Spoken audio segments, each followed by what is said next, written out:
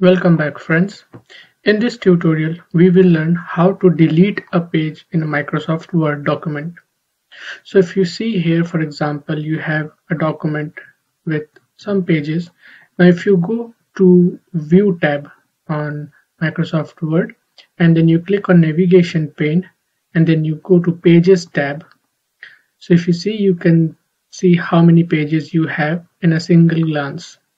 So for example, if you want to delete page number 4, you can zoom out a little in your page and then select the entire text in your page and simply hit delete. So if you see here, page number 5 is gone and the text from page number 5 has moved to page number 4. So the previous page number 4 is now deleted.